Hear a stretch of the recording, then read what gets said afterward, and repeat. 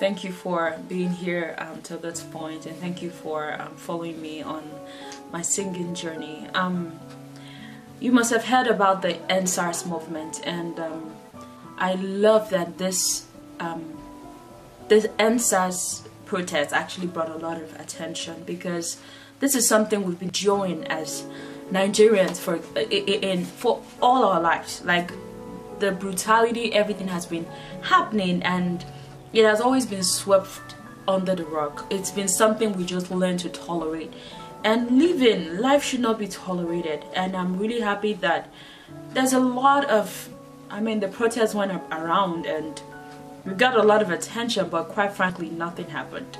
And if you are not a Nigerian, or if you are just learning about the Endsars for the first time, you could Google CNN, you could Google a lot of news outlet, international news outlet. They have the news coverage, but I feel as if I can do a 10-hour a 10-hour video to really explain the issues of Nigeria.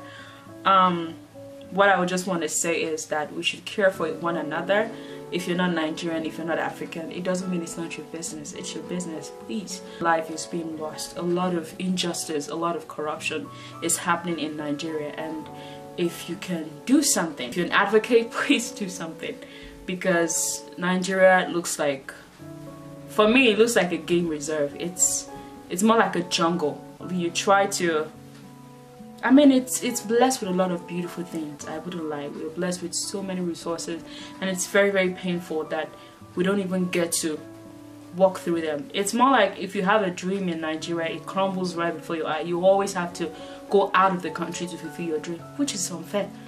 So I composed this. I didn't compose the national anthem, of course, but it was a cry for help. It was a cry for God to assist us in our country, and I pray He does, because we've tried all the means that we know how to. We've done a peaceful protest, we have prayed, we've fasted, and it looks like nothing is happening, and it's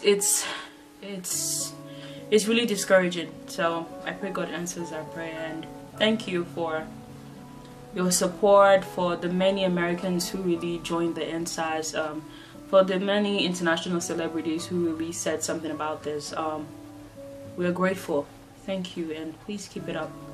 It doesn't end at that. The fact that we've been forced to stop the protest. I don't even want to talk about the Lekki massacre. It's so painful. So some people were shot during the protest, and presumably we know it's the government, but they deny it. We don't have a proof at this point, but God sees everything, and we pray that He shows Himself.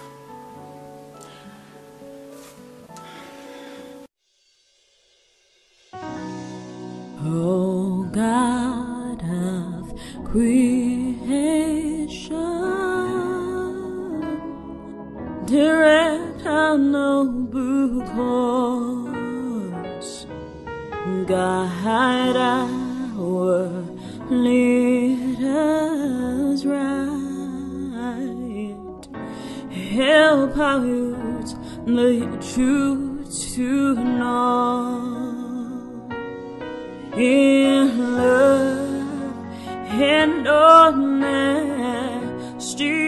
to grow and live in just and true. Great lofty heights attain to build a nation where peace and justice shall reign. Oh, why does the innocent fade away without trace? Why do our leaders have to neglect the cry of the poor? Why do you take our funds to secure just you and your families? You spend your time and money outside your country. Now tell me, if every country be like Naija, where would you run to? Your youths are crying out for a change. You pull the trigger and deny. You have no empathy for the harm you've done to us. We cannot take this no more, God. Show yourself.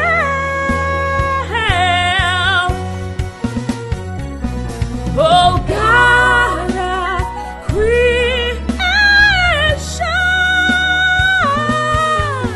direct our noble cause, and guide our leaders right, help our youth the truth to the labor of the youths who have died will never be in vain. Great love decides attain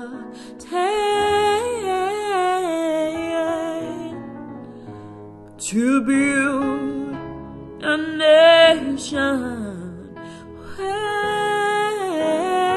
peace and justice shine.